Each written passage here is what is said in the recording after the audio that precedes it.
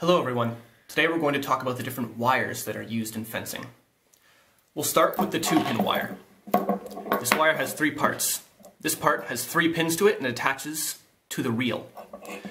This part has 2 pins and attaches to the blade. Finally, this part attaches to the lame. This wire is used in foil and saber. Another similar wire called a bayonet can be used in foil and saber. These 3 prongs each connect to a different part of the wire. This first prong, where these 2 are closer, connects to the alligator clip here, which connects to the lame. The middle prong connects to the smaller of these 2 prongs on the 2-pin end.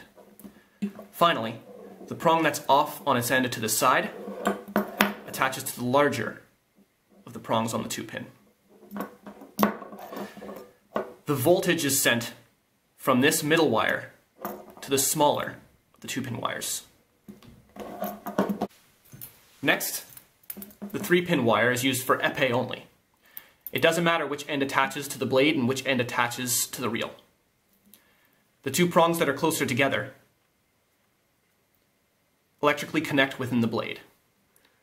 The prong that's further away from the other 2 grounds out the guard. Each prong connects to its respective other prong at the other end of the wire. Finally, in foil and saber, mask wires are used. One end will attach to the bib, or in saber, could attach to the metal part at any part of the mask. The other end attaches to the lame, which ensures an electrical conduction between the 2. And that's all you should need to know about wires for fencing.